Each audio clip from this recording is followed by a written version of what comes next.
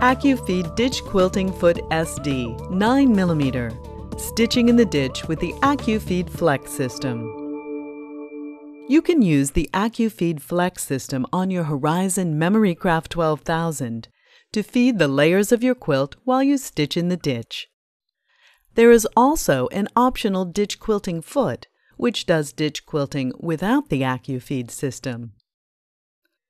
The ACUFEED ditch quilting foot has a flange to hold the seam open as you sew. To use the foot, install it on the foot holder before you attach it to the machine.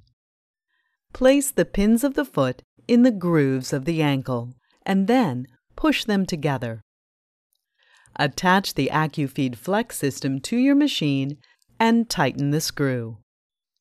Push the bar on the back until it is flush. On your machine's touchscreen, activate the ACUFEED Flex system and choose a straight stitch. Align your fabric so the flange rests in the seam. On your machine, you can move the needle to adjust how closely it stitches to the flange. As you sew, keep your eye on the flange, making sure it stays in the seam.